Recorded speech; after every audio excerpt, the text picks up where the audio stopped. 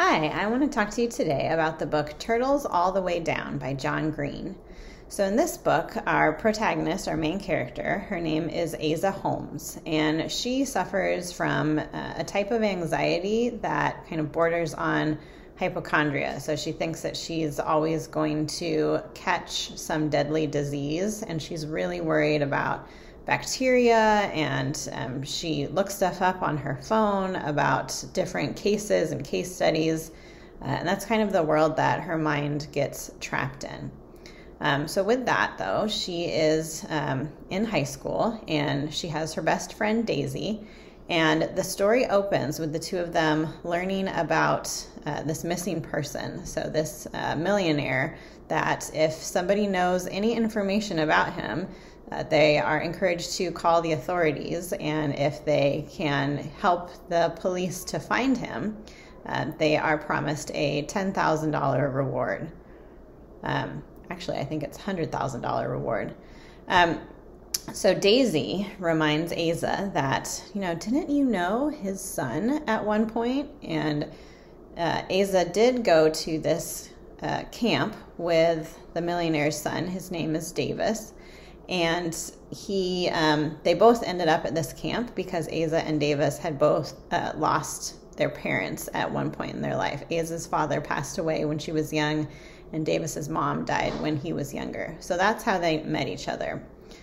So they end up in this weird way making it onto the property that Davis's father owns.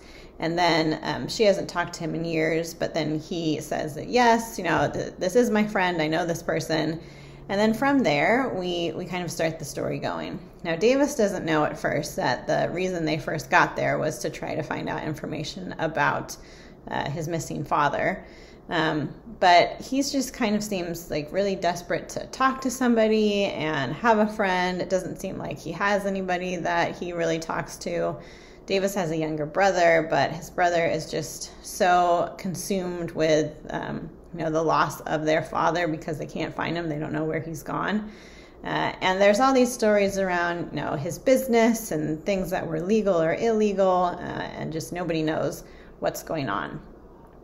So in the midst of all of this, we see Aza struggling with her anxiety and trying to cope with that and trying to find ways to get better or different mechanisms to help her to go about her day on just a kind of normal basis like other people that she witnesses around her. We have our best friend Daisy, who she's going through some stuff of her own, and she's in a relationship for the first time, and she feels like her friend doesn't really talk to her as much. And then Davis and Aza kind of, they reconnect in this friendship, and then it starts turning into more than that. So it's very well done. John Green, as you know, probably is an amazing writer. He has lots of other books. So this one does not disappoint in his collection of stories. So I recommend Turtles All the Way Down by John Green as your next read.